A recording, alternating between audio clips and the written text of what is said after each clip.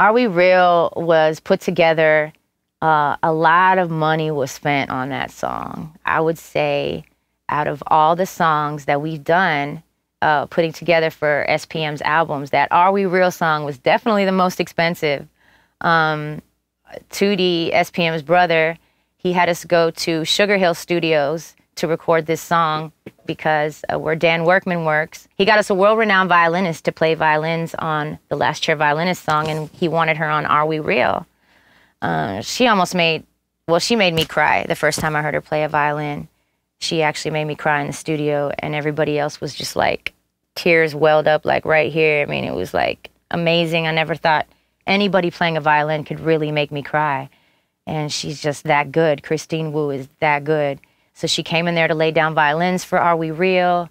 And I got to sing the hook for Carlos. And we actually had whole nother person come in. Tootie had another guy in mind that he wanted on the song that actually had a radio hit out with Disney or something. So I was like, oh man, but you know, I know SPM ain't about no Disney, and you know, honestly, neither am I.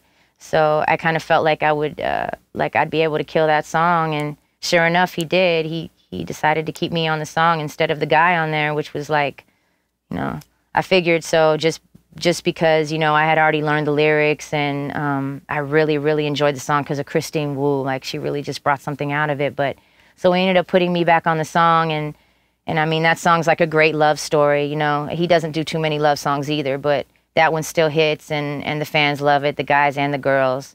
And that violin, like I said, that was the one. I mean, if you don't like that song for nothing else, like it because of Christine Wu, because I mean, she really brought the song and made it.